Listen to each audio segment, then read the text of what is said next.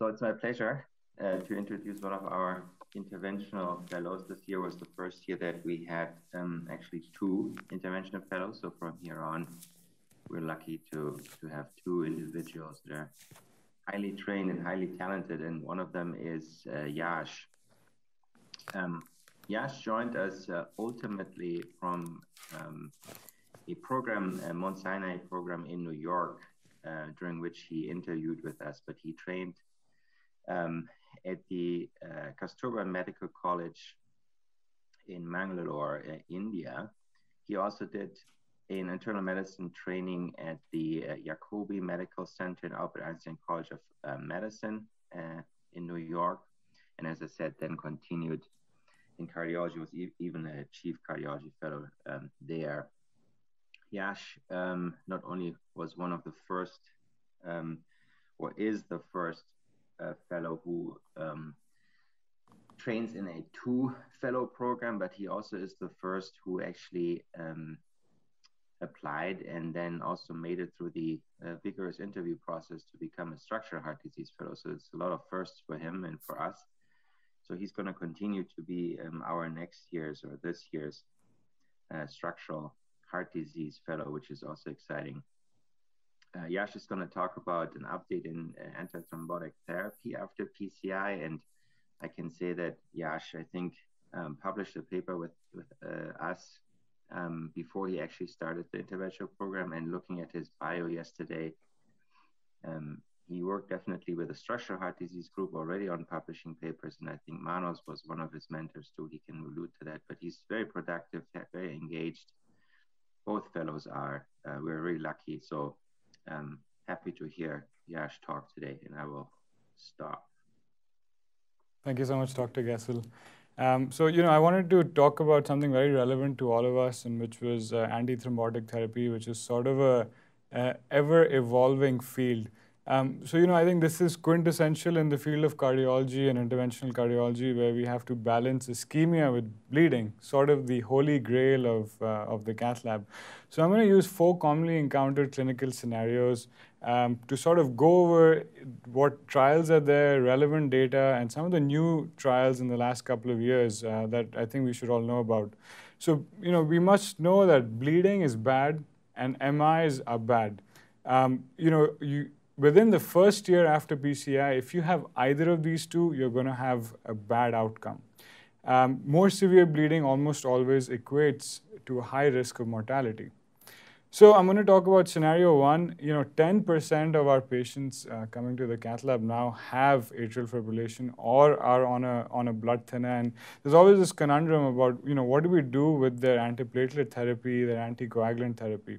So I'm going to sort of start. Historically, this was probably the first trial that sort of shook paradigms. At this point, we believed, okay, triple therapy for all is probably the way to go. But I think the worst trial, which was done in the Netherlands, was a randomized trial where we randomized around about 600 patients to 2 arms. One arm was Coumadin with Plavix, and the other arm was Coumadin, Plavix, and aspirin, which is our triple therapy. These patients were followed up to about a year, and what we found was there was a significant drop in bleeding if you were not on aspirin. And even the secondary outcomes, which are a composite of basically ischemia and death, also favored dual antithrombotic therapy. The rationale for this trial was, at that time we had learned that the risk of bleeding is probably highest within 1 month post-PCI, so we want to see what intervention could be done to reduce that. And I think the trialists did a pretty good job here. So afterwards, we started questioning the paradigm of triple therapy for all or for a year. Then a couple of years later came the IZAR triple trial. The purpose of this trial and the way it was designed was, again, randomized. Both groups got triple therapy, but the point of randomization was the duration of the second antiplatelet or clopidogrel. So group A got 6 weeks of Plavix, group B got 6 months of Plavix, and then we followed up these patients for around about 9 months. And we found really no difference in primary outcomes, which were inclined towards ischemia and bleeding. So IZAR triple, and this is the landmark analysis. So by landmark, I mean, you were enrolled in a trial and the endpoints are 6 weeks and 6 months. So really what happened between 6 weeks and 6 months, we found that there was actually more bleeding in patients who had 6 months of triple therapy versus patients who just got 6 weeks. So IZAR triple really taught us, IZAR triple really taught us that, hey, listen, maybe 6 weeks of a second potent antiplatelet versus 6 months is probably safe. Again, we're sort of in this era, we're trying to decrease duration of triple therapy. Then, I think these were 4 pivotal trials that we must all know about. At this point in 2016, the FDA had already approved all 4 NOACs for therapy for atrial fibrillation. So the trialists said, hey, if it works in AFib, let's see if patients who are getting PCI can get benefit from these drugs as well. So the first of the 4 trials was Pioneer AF. This was done in 2016. So around about 2,000 patients were now randomized into 3 groups. Group A was rivaroxaban 15 milligrams with a P2Y12 inhibitor. This was like the worst arm. Remember, in the worst trial, this is what the trialists did. Arm number 2 was a low-dose rivaroxaban, which was 2.5 milligrams BID, along with aspirin and a P2Y12 inhibitor. And then once we drop the P2Y12 inhibitor, we just convert our rivaroxaban from this low dose to a normal dose. And this actually resembled something which was done maybe 5 years before, which was the Atlas ACS TIMI trial, which actually said probably an addition of low-dose rivaroxaban could reduce ischemic outcomes. And then the third group was our conventional control, Coumadin-based triple therapy. And really what we found here was similar efficacy across the groups, but significant safety towards the groups that were based with rivaroxaban.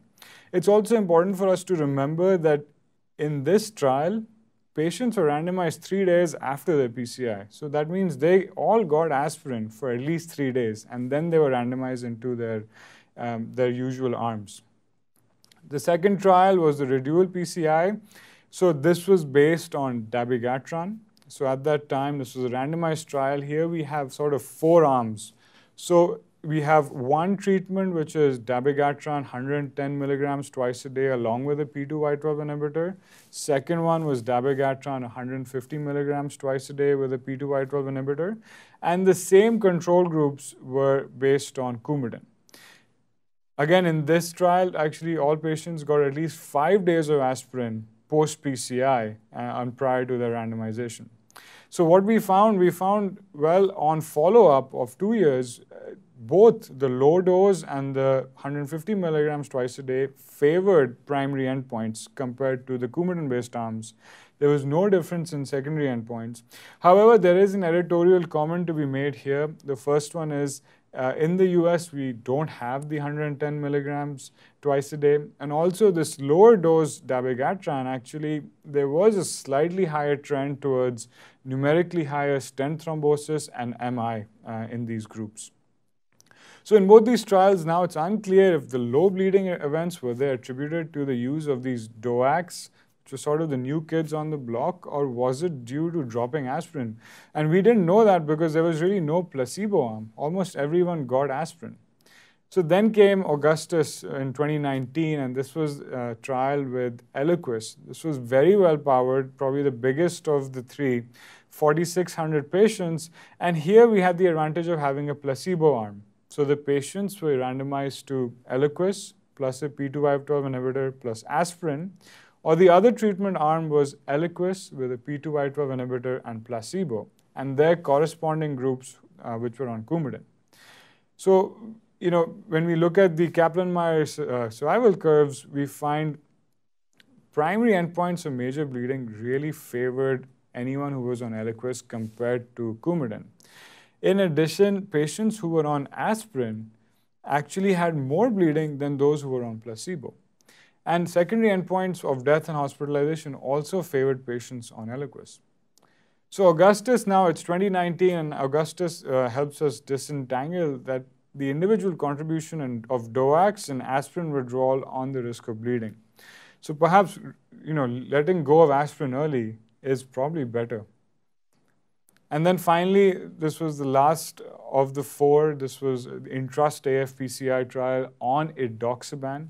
So here, patients came in, were randomized to edoxaban plus a B2Y12 inhibitor, so this dual antithrombotic therapy versus triple therapy with Coumadin.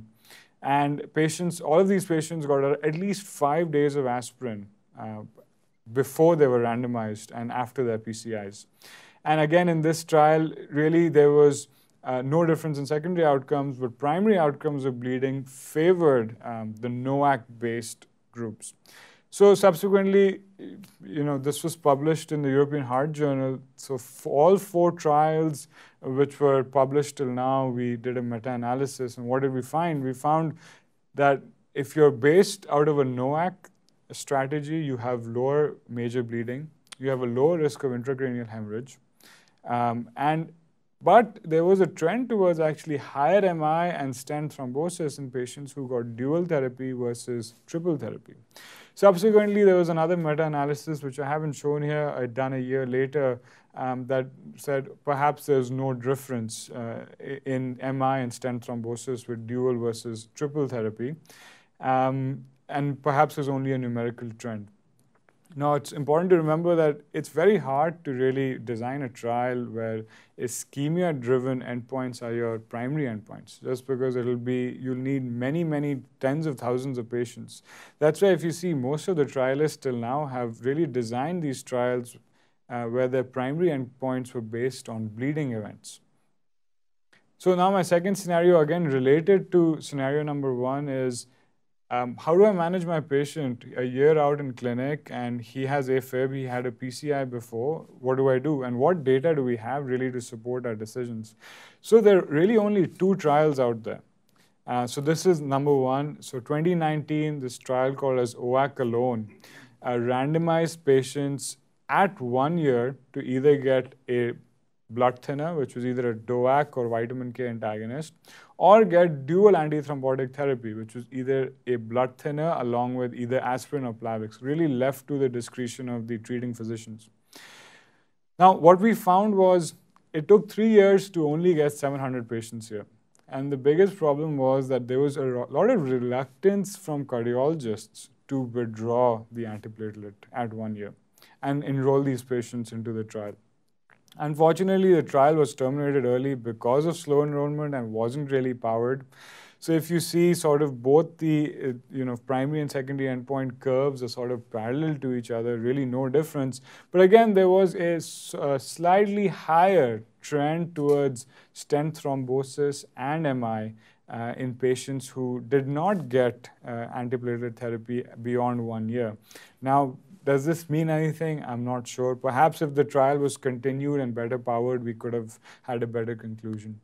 And then the FIRE trial came out of Japan. So this trial, similarly, patients at a year were randomized to either Xarelto, which is rivaroxaban, or rivaroxaban plus an antiplatelet. They were followed up for around 2 years. And this trial was actually terminated early because there was a significant signal towards more bleeding in patients who had dual treatment or dual antithrombotic therapy. Again, it's, I think, an important contribution to sort of this OAC-only sort of line of treatment at the end of 12 months. So I think this was a very important document that came out, the who's who of sort of antithrombotic and antiplatelet therapy in the country put together this document in 2018 and subsequently updated this in 2021. And what they're suggesting is, so how should we approach these patients? So I think it's very important that we understand what their bleeding risk is and what their ischemic risk is. We understand factors that put them at a high risk of bleeding. And they've proposed a criteria according to their committee, saying that if you have one major criteria or 2 minor criteria, this would put you at a high risk of bleeding. So for example, minor criteria would be an age of more than 75 or a hemoglobin of less than 11 would be a major criteria. If you were on a blood thinner, that would again be a major criteria. And thrombotic risk was essentially defined based on did you present with an ACS or did you have your intervention for stable ischemic heart disease? If you have an ACS, you have a greater thrombotic risk. And the next thrombotic risk was really based upon PCI complexity. How complex was your PCI? How many stents were used, left vein bifurcations, vein graft interventions? What was really done to understand, what this patient's thrombotic risk is? So this sort of came about as their guidelines, where they've divided patients into default, high ischemic risk, and then low ischemic risk, and what should be done. So I'm just going to skip to sort of the high ischemic, low bleeding risk patients and the low ischemic, high bleeding risk patients and what should be done. So if you think your patient is at a high ischemic risk based on, let's say he had a STEMI and we did bifurcation stenting, put 2 stents in, and his bleeding risk is low, he's a younger guy, doesn't have any other risk factors for bleeding, probably the best thing to do is triple therapy for a month, followed by dual therapy, so you can drop your aspirin and then perhaps continue only a blood thinner at 12 months. The other arm is, let's say someone has a low ischemic risk at a high bleeding risk. So this would be your 80-year-old patient who's coming in with sort of angina or an abnormal stress test and gets 1 stent put into her RCA, for example. Now, this consensus says probably this patient should come in, get aspirin loaded, get a few days of aspirin while she's in-house with us, drop the aspirin and send her home on dual therapy, which means Plavix, for example, with her blood thinner. Do this for 6 months, and then at 6 months, you can drop her second antiplatelet and just do a blood thinner. Now, why is this? Where are we getting this obsession with 1 month of aspirin, 1 month of aspirin? So, trials in the past have shown that your thrombotic risk is really highest within the first 30 days after PCI. So the Augustus trial, this was a post-hoc analysis that basically showed when we compared patients on aspirin versus placebo, in the first 30 days, you can see the curves diverging, there was more bleeding with aspirin, but less ischemic events with aspirin. Beyond 30 days, there was still more bleeding with aspirin, but there was no difference in ischemic events. And this sort of kind of solidifies that a month of aspirin is probably more than enough in all of these patients. These were the guidelines at that point. So we have guidelines from ACC, ESC, and then the consensus document here. Just quickly highlighting. So what do the Europeans say? They're saying perhaps if you have intervention for stable ischemic heart disease, you get aspirin, again, in duration of your hospitalization, maximum for up to a week, and then you probably do 6 months of dual therapy, which is an OAC plus a B2Y12 inhibitor. You can do 3 months if your bleeding risk is high. And similarly, if you have an ACS, you can probably do this dual therapy for 12 months and 6 months if your bleeding risk is high. So choosing the right DOAC, again, this is sort of I won't go over this in detail, but a few caveats to remember now that we have more and more trials with these DOACs is the representation in all sort of different trials. In the AFib and PCI trials, we must remember one thing, which is rivaroxaban was dosed only at 15 milligrams, even though in your AFib trials it was 20 milligrams. So if you have a patient with AFib on 20 milligrams coming in with an acute coronary syndrome, getting a PCI, before you discharge him, please drop him to 15 milligrams. So that's one thing. The other caveat is most of the trials on PE and DVT had a loading, or either parenteral loading or a loading for 7 days with a DOAC before the patients were actually put on sort of maintenance therapy. And then in terms of renal dysfunction, this is always a dilemma. So Eliquis is really the only one that's safe, given the way it's metabolized, to be used in end-stage renal disease patients. All the other 3 DOACs have an FDA stamp that they can be used between 15 and 50 GFR. Dabigatran, interestingly, the way the trial was designed, the low dose can be used in patients with a GFR between 15 and 30. Again, I think this is something important to know. Now, there are more trials on TAVR, bioprosthetic valves, which I think are important to consider, and I have just left out for the sake of time today.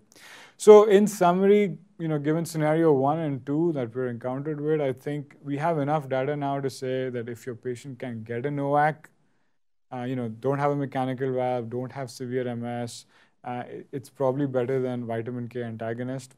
Plavix is probably better when you're considering dual or triple antithrombotic therapy.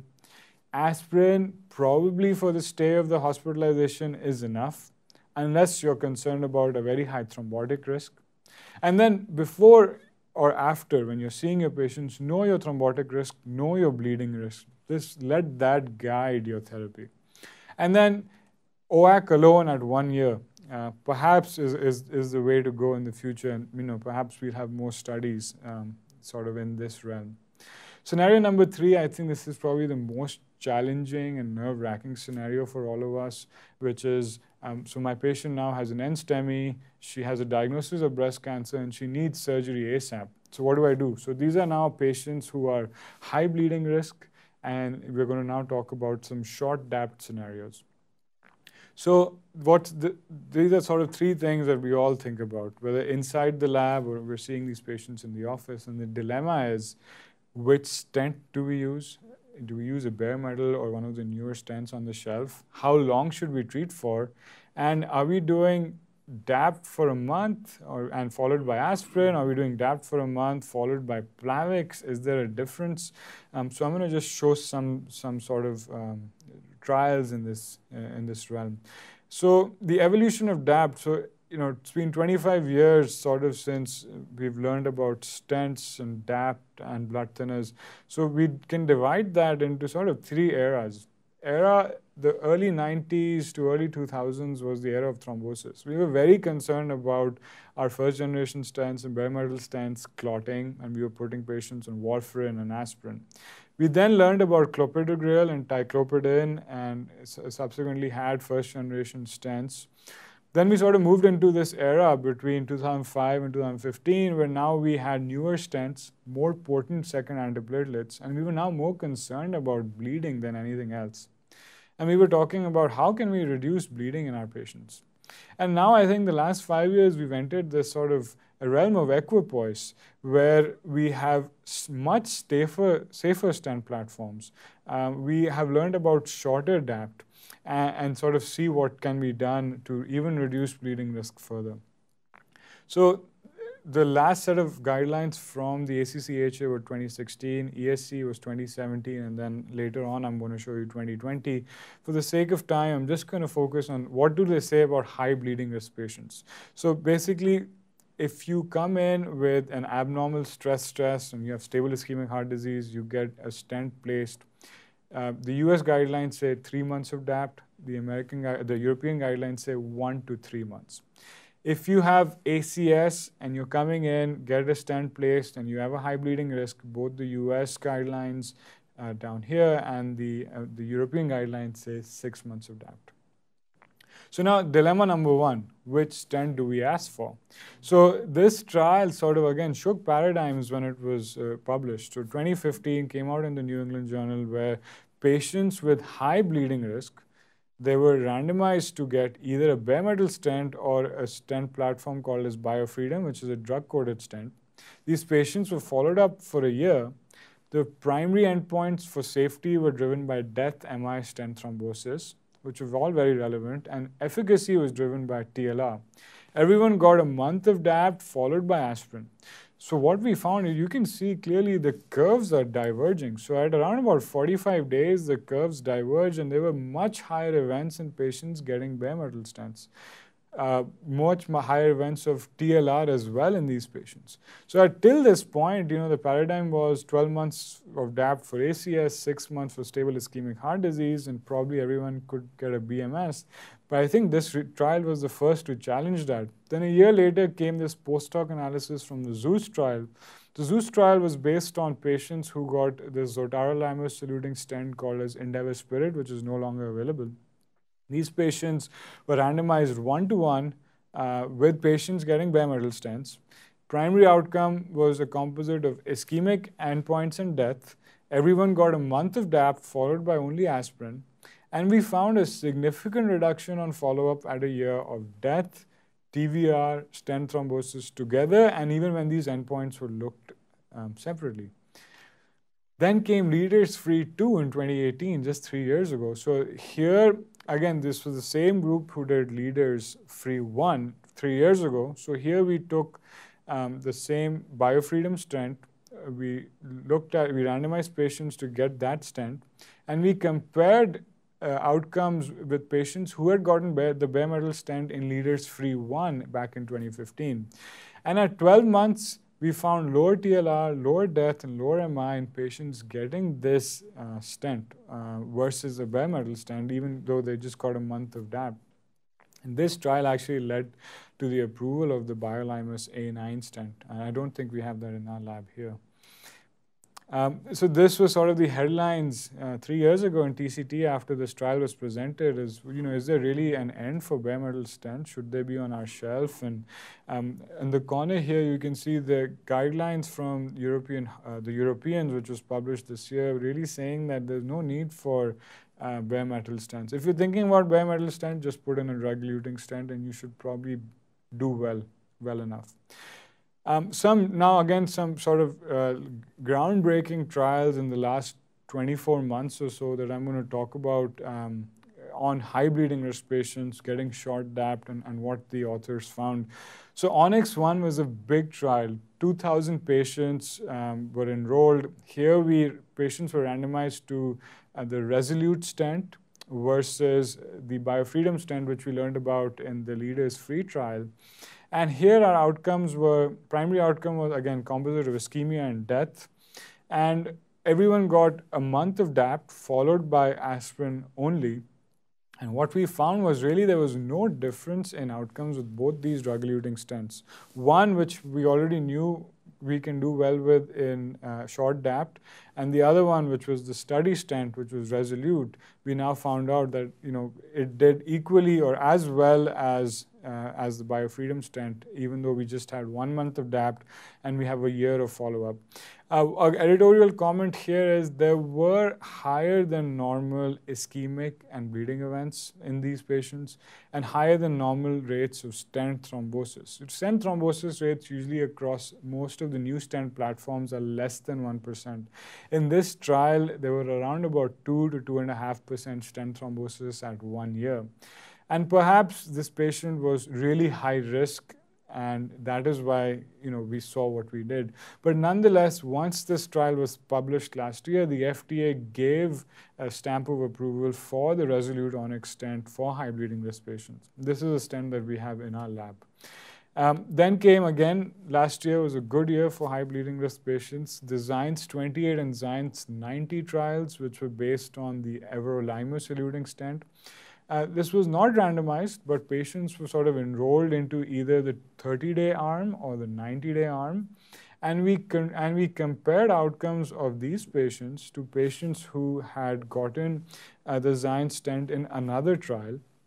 And really, when we looked at outcomes of 1 month versus 12 months of DAPT or 3 months versus 12 months of DAPT, we found no differences in ischemic endpoints, which was great. And we found a significant reduction in major bleeding with short DAPT. So once this trial was presented last year, the Europeans got CE marked Xience for short DAPT in high bleeding risk patients in Europe. So now coming to the ACS patients, which is sort of another beast. These patients are at the highest thrombotic risk. Till now, the trials that I've talked about sort of included all comers. We had patients who had HCS, patients who had severe ischemic heart disease, but nothing really that was only on patients with acute coronary syndrome. So the first of its kind, this trial was published in 2018, called as the DAPT STEMI trial, published in BMJ. Here, patients who actually came in with a STEMI were randomized to the Resolute stent, and they got either 6 months of DAPT or 12 months of DAPT. And they were all followed up for around about 24 months. Again, in terms of the second antiplatelet therapy, it was sort of a mix of Plavix, ticagrelor, and prasugrel, really left to the choice of the treating physician. And what we found was at 24 months, if you look at the plot, the red line is for DAPT and the blue one is for single antiplatelet therapy. Really, primary outcomes tended to favor single antiplatelet therapy. There were similar bleeding outcomes. And this sort of led the ground that, hey, maybe we should shorten our therapy for from 12 months to 6 months in patients who are at a high bleeding risk, even though they're coming in with acute coronary syndrome. Then we had the SMART DATE trial in 2018. This was published in the Lancet. It came out of Korea. Again, multiple centers. Here we looked at 6 months versus 12 months of DAPT. Patients were coming in with all sorts of acute coronary syndrome. There was no one particular stent. There were 3 different stent platforms used. And what we found was that at 6 months, so when we compared 6 to 12 month strategy, we found significantly more MIs in patients who only had 6 months. And there was a trend towards more MACE in patients who had 6 months versus 12 months. Completely different from the trial that I just told you about. And there could be some reasons why this happened. This trial was based in South Korea. I'm not sure how much IVUS was used there. Patients who are Southeast Asian are thinner. Obese patients tend to need more P2Y12 inhibitors. So there are certain hypotheses, and we're not really sure why there was this difference in both these trials. So I think in summary, thus far from what we've discussed, probably bare metal stents are going to be obsolete. Simple coronary lesions, or when you're treating stable ischemic heart disease, yes, the guideline says 6, but you can probably do 3, even as low as 1, and get away with a new generation drug-eluting stent in high bleeding risk patients. You have a complex lesion subset, 2 stents, left mains, acute coronary syndromes. Guidelines, yes, they say 12 months, but you can probably do 6 and even get away with 3 months in high bleeding risk patients. So now this was sort of the newest concept in the DAPT arena, which is short DAPT followed by a P2Y12 inhibitor. This was something that was not done before. The first time it was done in 2019 with the Twilight trial. So what was the Twilight trial? 8,000 patients who were felt to have complex coronary disease were enrolled. They were randomized to, after their PCI, they were randomized to either get aspirin and Plavix for 3 months, followed by Plavix monotherapy, versus aspirin and Brilinta for 12 months. So as you can see, what we found was patients who got Brilinta monotherapy versus those who were continued on aspirin and Brilinta actually had less bleeding. And there was no difference in ischemic endpoints in patients when they were followed up for 12 months. This sort of opened up the doorway for P2Y12 only monotherapy at the end of a short duration of DAPT. In the same year, we had the STOP DAPT2 trial. This was published in JAMA. This was a randomized trial comparing 1 month of DAPT, this time followed by clopidogrel monotherapy versus 12 months of DAPT. The stent platform used here was the Xience stent. We had a year of follow-up for these patients. And what we found out was that shorter DAPT led to significantly lower bleeding, and there was really no difference in ischemic or ischemia-driven endpoints in these patients at 12 months. Again, this trial was done in Japan, so how much of intracoronary imaging is used? I mean, they're very high users of intracoronary imaging. Perhaps that's why there was a difference and why 1 month worked as well as 12 months. It's just speculation or editorial comments, I'm not sure. And this finally was the Tycho trial. So this was the Orsero ultra-thin strut stent, which is also available in our lab. Patients who got this stent were randomized to either 3 months of DAPT with a ticagrelor-based arm, followed by ticagrelor monotherapy, or aspirin and ticagrelor for 12 months. All these patients were an ACS subset. The complexity of included patients was lower, not as many complex patients, for example, as the Twilight trial. But here we found that there was a significant decrease in bleeding with just 3 months of therapy, followed by ticagrelor monotherapy. There was also a significant decrease in NACE, which is net adverse cardiovascular events. And this is sort of a new term in these stent trials, and this really includes events aligned towards ischemia and bleeding. Sorry, ischemia and mortality. So I think till now, in summary, I would say complex anatomy, ACS patients, ticagrelor is probably the way to go over Plavix. Short DAPT, as low as 3 months, followed by P2Y12 inhibitors in high bleeding risk patients, is a very promising a sort of regimen of DAPT therapy. Again, this is some editorial comments from which we've talked about. Higher BMIs, reduced P2Y12 intensity. Perhaps that's why, when we compare studies from US versus Southeast Asia, maybe that's why there's a difference. East Asians are usually known to have some degree of poor clopidogrel metabolism. And again, there's a higher use of intracoronary imaging in Korea and Japan compared to the US. Perhaps that could also have sort of influenced outcomes. So time for new guidelines.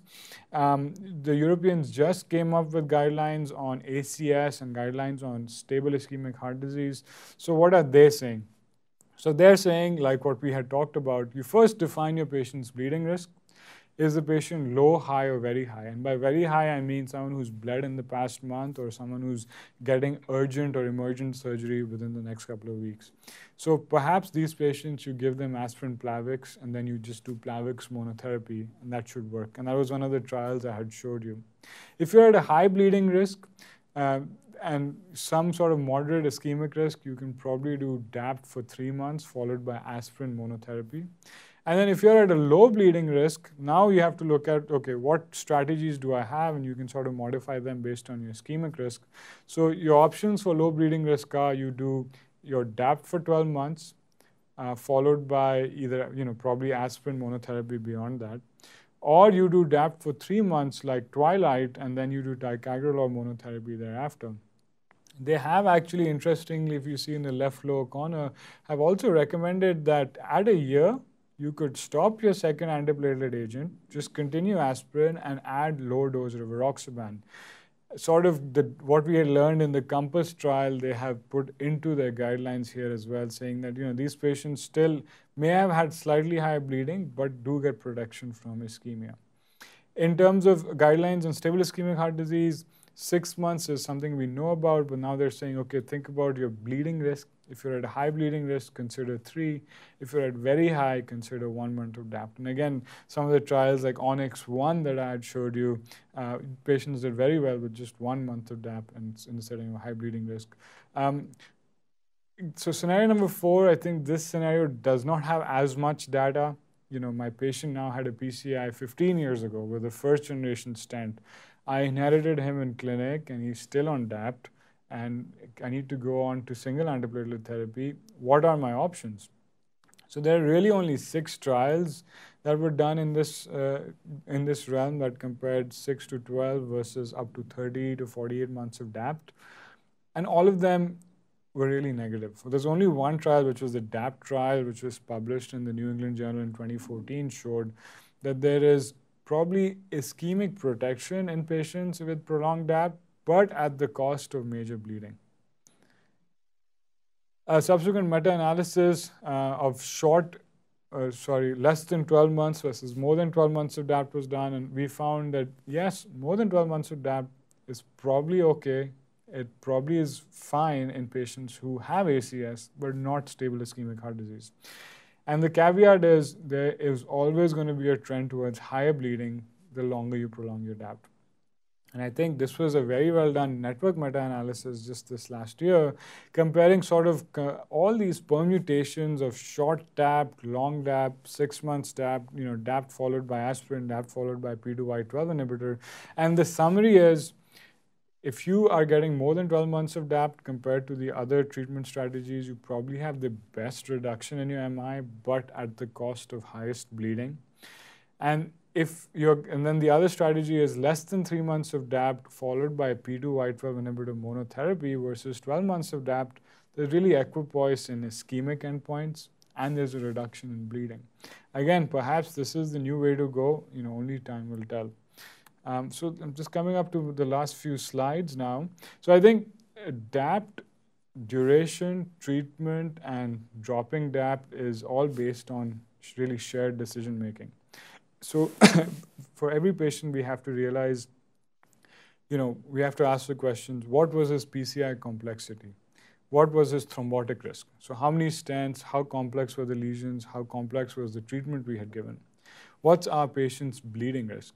bleeding risk, again, defined by the document that I had shown you, based on age and risk factors. What kind of stent did my patient get? And then there are some scores available. The DAP score can be used at 12 months if the score it includes certain risk factors. If the score is more than equal to 2, then you can probably favor continuing DAP. There's also a precise DAP score, which is usually calculated during the index PCI. And if the score is low, you can probably, you probably favor prolonged DAPT again. Again, there are certain risk factors, which I won't go over, that are part of calculating. There are certain evolving concepts now. We don't do much of genotyping or platelet function testing, but there is now data coming up. As a matter of fact, there was a big meta-analysis published in Lancet just this month that patients who are getting sort of genotype and platelet function testing guided therapy versus those who are not, to escalate or de-escalate their therapy, did better. There's also, something that is a little bit underutilized in practice, which is the addition of low-dose rivaroxaban to aspirin. This has been shown in the Atlas ACS trial and the Compass trial to reduce MACE, even though it increased bleeding. There are some ongoing trials, sort of how low can you go? All the stent manufacturers now want to get approval for short DAPT, approval for high bleeding risk patients, and these are some of them which are ongoing, comparing 1 versus 6 months of DAPT. And really, thank you to all my attendings for a great past year, and really a privilege to train here. Happily take any questions if anyone has any.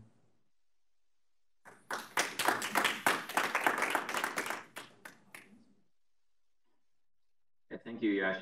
I'm not sure if I am supposed to panelist, but I'm happy to for the beginning at least. What I wanted to point out to, and I'm going to share my screen here quick, is it's very nice that you actually pointed this out again, because I hope you guys can see my screen. This was actually exactly like you said, in conjunction with our EP group with Joe Allen and Dr. Skate from Vascular. We wanted to get these guidelines out on our webpage in this thick document of, I think, 94 pages, but it's within this document that we also have our recommendations, very much in line with what you just said, of high bleeding risk, high ischemic risk, and default, and just simply have a guideline towards antiplatelet therapy and anticoagulation therapy, your first part of your talk. So if someone is interested, they can find that on the webpage, and we are trying to put this in our recommendations, obviously, after PCI. So I'm just going to unshare this here quick. But yeah, are there any questions? Is there anything in the Q&A?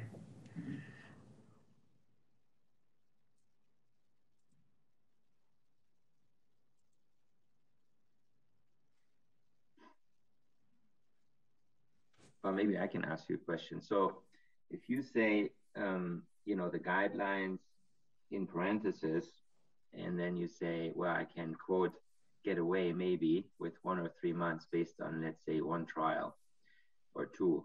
How do you see, our vulnerability as interventional cardiologists? Let's say an event happens. What do you think is the strongest, recommendation that we could justify our treatment by? Unfortunately, it'll probably have to be guidelines. Guidelines are based on randomized trials and well-done meta-analysis and observational studies. But yeah, I think, having 3 or 4 well-powered trials showing 1 month of DAPT is good enough versus, an outdated set of guidelines saying that we probably need longer DAPT. I still think safety would be to hedge towards these outdated guidelines for the time being, unfortunately. But I'm hopeful that this perhaps will change with time. I mean, there has been some changes in at least the AFib and antiplatelet sort of therapy group, but I think these high bleeding risk and short DAPT patients, I think there's still some work to be done, at least from the ACC/HA guidelines. All right, now you initiated many questions. So here's maybe not what you just said, but before. So one question here is from Dr. J. How about P2Y12 inhibition testing? Any role of this determine the treatment? So what do you think about? Should we do that now that you talked about it? So very, very interesting. I would say no for the time being.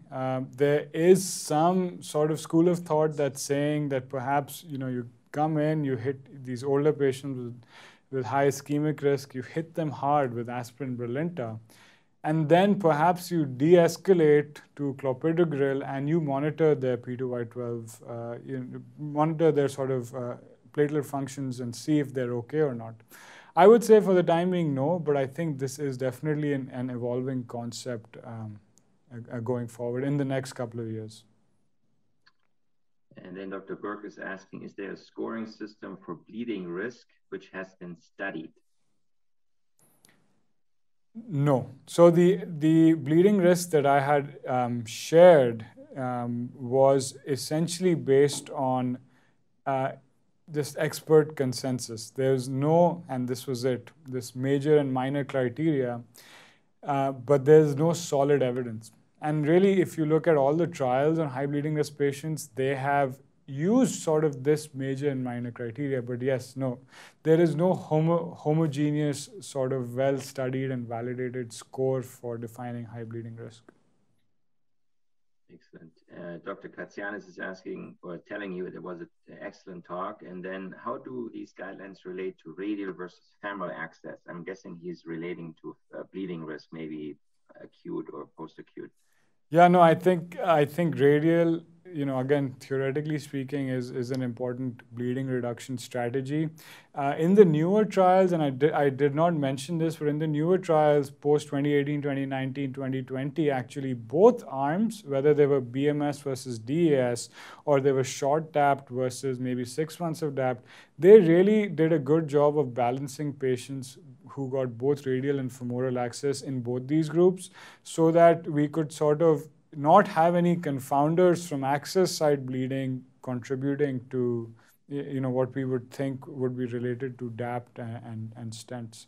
So I think, yes, radial is a very important bleeding reduction strategy, but I think the trialist did a reasonable job of preventing that from being a confounder.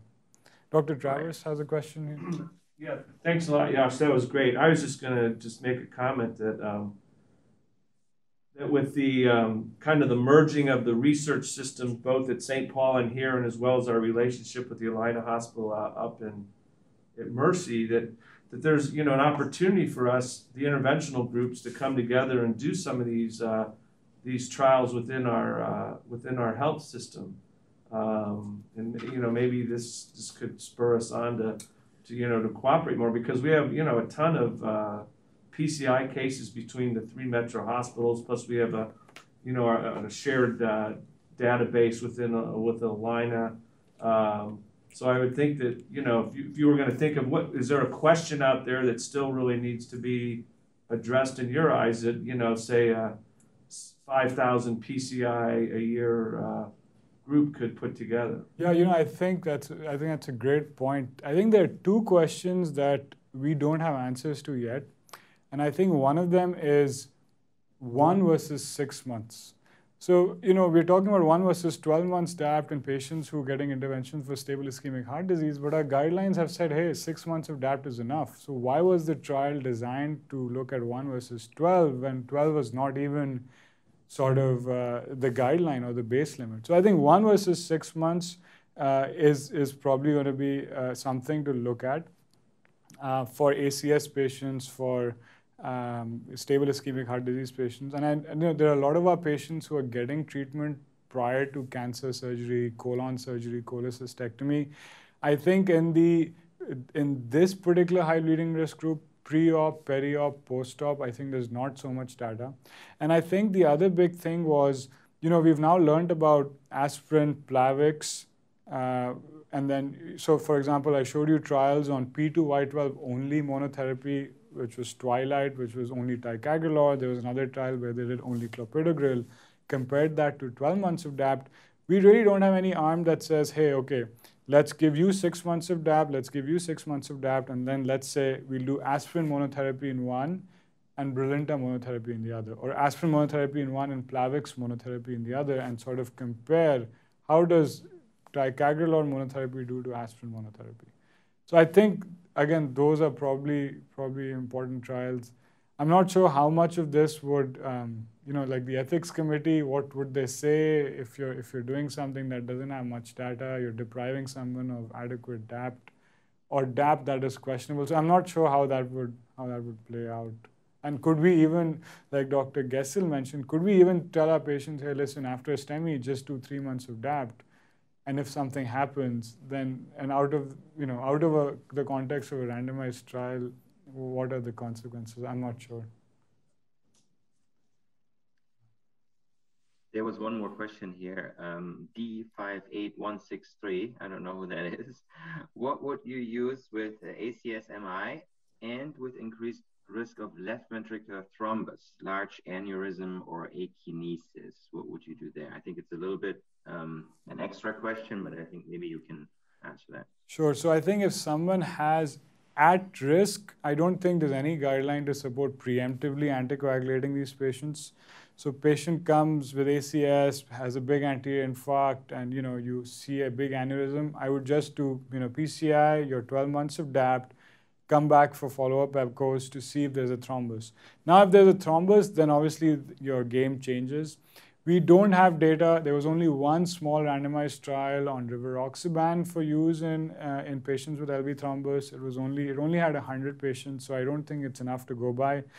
So I think if you have an LV clot, you had an MI, you got PCI, I think you should probably do a month of triple therapy, aspirin, Plavix, Coumadin, followed by Plavix and Coumadin for a year, and then at 1 year, decide if you want to drop the Plavix or continue longer. No, that's what I would do. Good. I think we're coming close to the 8 o'clock hour. Is there anybody else maybe in the room? I don't see any further questions online.